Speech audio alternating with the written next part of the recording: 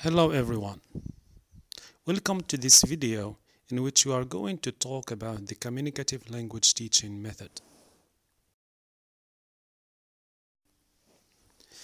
The origin of the communicative approach dates back to the growing dissatisfaction with the structural and behaviorist approach to language learning.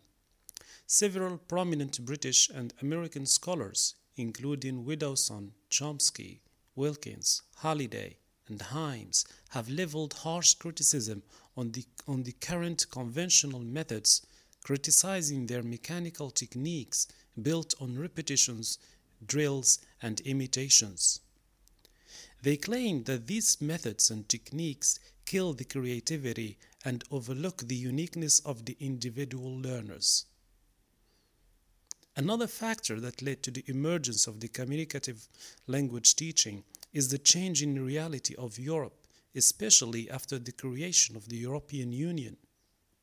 Huge numbers of people are now moving freely across the European countries, feeling the need to communicate in different languages, more specifically in real-life situations that call for more face-to-face interaction skills based on fluency and mutual understanding.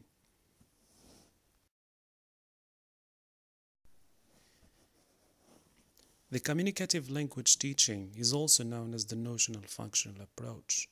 It was developed by the European Council based on the work of Wilkins, Widdowson, Bromfitt, and others in the 70s of the 20th century.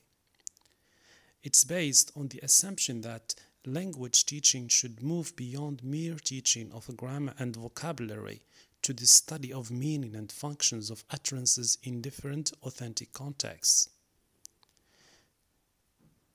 Communicative language teaching is derived from a combination of language theories from sociolinguistics, functional linguistics, and semantics and pragmatics. According to Howard, we can identify two versions of communicative language teaching, a strong version and a weak version. The strong version claims that language is learned by using it, thus contending that intensive exposure and willingness to use the language are two factors that enhance language learning. To a great extent, this view is similar to the one advocated by the direct method and the natural approach. This version of communicative language teaching avoids teaching all sorts of grammar and vocabulary structures, as it emphasizes the role of acquisition over learning. The strong version of communicative language teaching is transformed into task-based language teaching, a method that we shall discuss in the next video. The weak version is the most widely used version of communicative language teaching. Teachers prefer the weak version for the simple reason that it does not differ quite largely from previous methods. It still considers that learners learn language first, then use it. This entails that there is much room for pre-teaching vocabulary and grammatical structures prior to using them in communicative activities. In the forthcoming slides, we are going to address basically the characteristics of the weak version of communicative language teaching.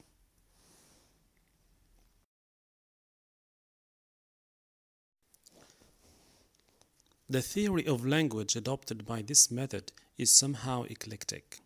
It derives from various theories that have emerged as a result of the rise of the functional linguistics, including Chomsky's linguistic competence, Himes' communicative competence, Halliday's functions of language, and Widdowson's theory of communicative acts. In general, one can say that communicative language teaching adopts a view of functional linguistics, in which language is seen as a set of structures having different functions and performing different acts in different contexts. Take, for example, the structure of the modal verb can, followed by a verb. This particular structure has various functions and performs different acts in different contexts. It can serve for request, permission, possibility, ability, and so on.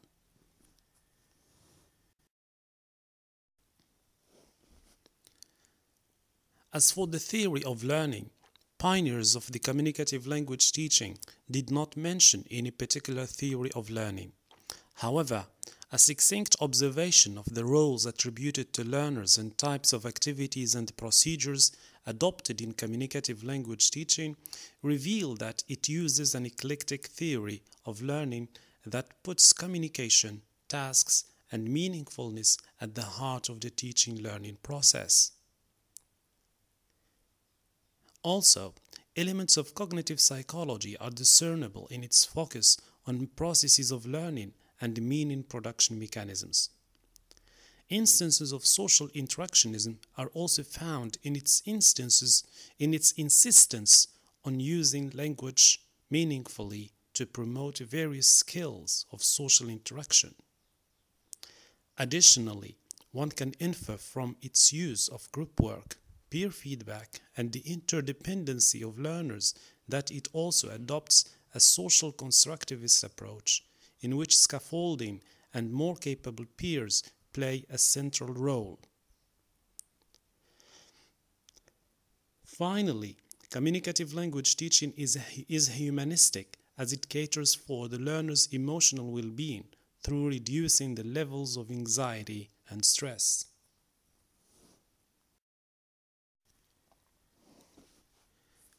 Communicative language teaching aims to promote three main objectives. The primary objective of communicative language teaching is not to develop native-like proficiency, but to enable learners to communicate in comprehensible language. In this manner, communicative language teaching has destroyed the myth of the native speaker that was idealized by previous methods. The second objective of this method is to help learners develop their communicative competence, which includes four main elements. The first element is the grammatical competence, which is the ability to produce grammatically correct utterances. This element is similar to the one which was previously developed by precedent methods. The second one is the sociolinguistic competence, which refers to the ability to produce utterances that are appropriate to the context in terms of formal and informal language, for instance. The third element is the discourse competence, which stands for the ability to produce coherent and cohesive utterances that are logically and chronologically comprehensible to the audience. The last element is the strategic competence, referring to the ability to use verbal and non-verbal languages to avoid any potential communication breakdowns. The third objective of this method is to integrate the four skills. Unlike the previous methods, which usually prioritize speaking and listening skills at the beginning levels and postpone the teaching of reading and writing skills till more advanced levels, communicative language teaching offers an approach that integrates these four skills together from the start.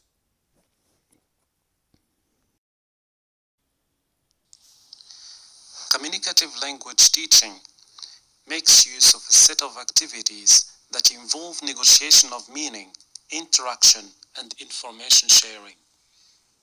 Examples of these activities include, though not limited to, discussions, role plays, dialogues, interviews, scramble stories, task completion, gap-filling exercises, problem-solving exercises, pair work, group work, games, drawings, and picture stories.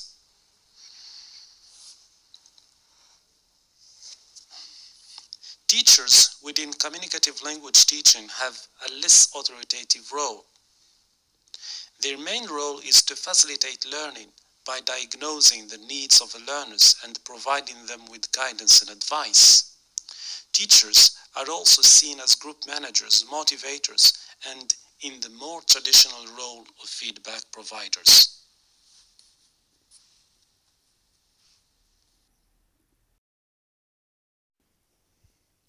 Although learners have little impact on deciding what to be learned, the communicative language teaching is still considered a learner-centered method. Learners are active participants who can use language creatively by venturing into creating their own utterances. They are also required to negotiate meaning during tasks and activities while they are working collaboratively with peers with whom they exchange feedback on each other's performances.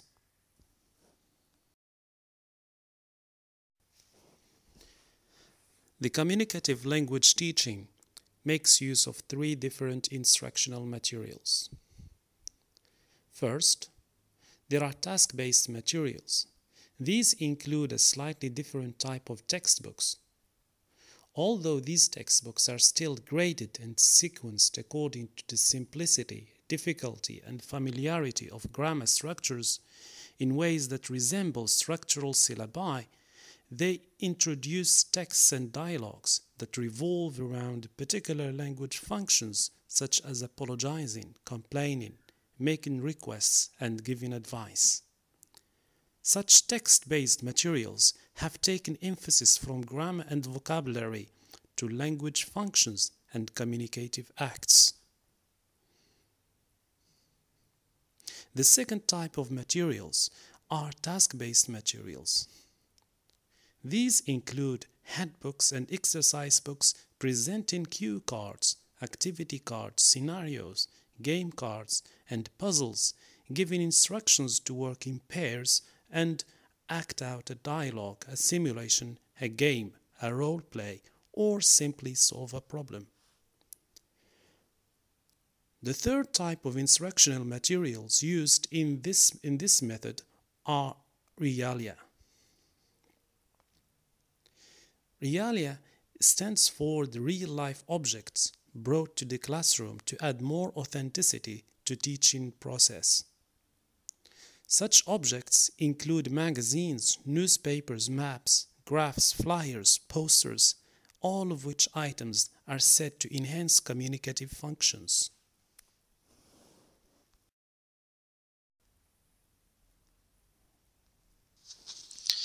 The step-by-step procedures of an ideal communicative language teaching lesson are as follows. First, teachers present a dialogue or a set of mini-dialogues presenting a central communicative function. For the sake of illustration, I am going to use a dialogue about making requests. After reading and listening to the dialogue, students are asked to perform some oral practice of the dialogue by repeating it in pairs. After that, the teacher asks comprehension questions about the topic, events, and people of the dialogue, and students are given time to answer. The teacher then asks questions that relate the topic of the dialogue to the student's personal life. They would ask a question like this one: have you ever asked someone for help? Various students respond by telling their own experiences where they requested help from others. The focus of the lesson then shifts to studying the basic communicative structure of the dialogue, which includes, in our case, the use of models to make requests. The purpose of this activity is to help students discover the rules of the communicative structure and study its grammar. The teacher then moves to oral production activities, where students are encouraged to use the communicative structures in their own dialogues and role plays, talking about situations in which they use requests. Students eventually act out these situations in pairs. Then they copy these dialogues, and the teacher assigns some homework, if any. Finally, the teacher does some oral evaluation of learning to check the extent to which learners have mastered the communicative function by asking them questions such as these ones. How would you ask me to open the window? How would you ask your friend to give you her notebook? Students may respond, and then the lesson is over.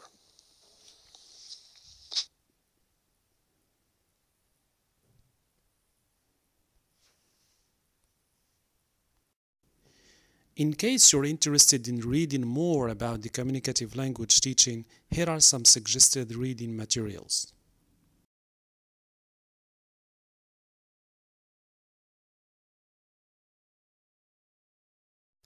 Finally, here are some questions that might help you reflect on the communicative language teaching.